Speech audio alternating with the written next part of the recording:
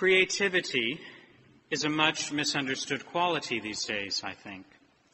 We seem to have the tendency to consider it the purview of artists and their types.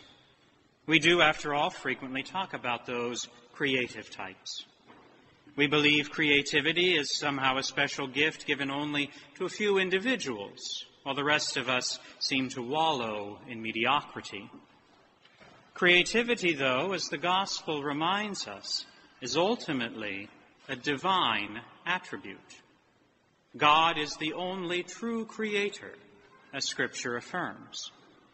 We human beings, though, are made in the image and likeness of God. We human beings, in some mysterious way, show forth many of these divine attributes, like creativity, but in a human way. All genuine human creativity in some way reflects and points back to that divine creativity. Since all human beings are made in God's image, all human beings in some fashion and to a greater or lesser extent are able to be agents of the creative. In order to understand this better, we have to learn to broaden our understanding of what makes a person creative. When we use this word about a person, we usually mean that said person has an abundance of artistic talent. He or she can paint, sculpt, sing, dance, or play a musical instrument with great skill. I would put it to you, though, that creativity goes far beyond the bounds of art. Today's gospel helps us to see this more clearly.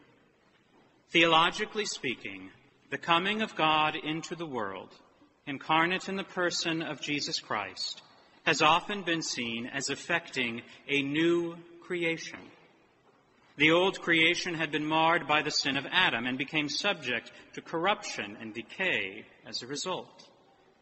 God came not only to restore humanity, but also to restore the rest of creation along with humanity.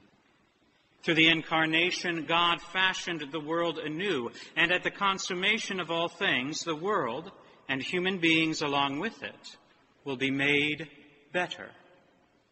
The healing ministry of Jesus reflects this reality. God, in the person of Jesus Christ, restores people to health and makes them new and whole again. By healing the sick and restoring hearing to the deaf man, Jesus is pointing us toward that complete refashioning of creation that will come at the end of time. Healing is then a creative act. This divine healing, this creative restoration, continues even today, sometimes miraculously, like the ongoing miracle that is Lourdes. Or it can be more mundane, in the spiritual, psychological, or physical healing we can offer one another. What then does this mean for us, and how does this reveal our own creativity? Each of us has the capacity for creative acts. How many of you are parents who have helped to bring life into the world and have shaped those lives over many years? How many of you have brought healing and wholeness into the life of another through nursing the sick, giving alms to the poor, helping a friend who suffered spiritually? Have you ever shared your knowledge or wisdom with a person and thereby helped to dispel the darkness of ignorance? This list could be expanded greatly. Each of these acts are acts of creativity, participations in the actions of the true Creator, God Himself. So we must ask ourselves, how can we best use the creative gifts God has given us? How can we best aid in the restoration of creation according to our own gifts? God has offered us a tremendous gift, one of His greatest gifts to human beings, a source of spiritual healing and restoration. That gift, of course, is the gift of the Eucharist. Let us then be grateful for these gifts of creation and healing which God continues to bring about.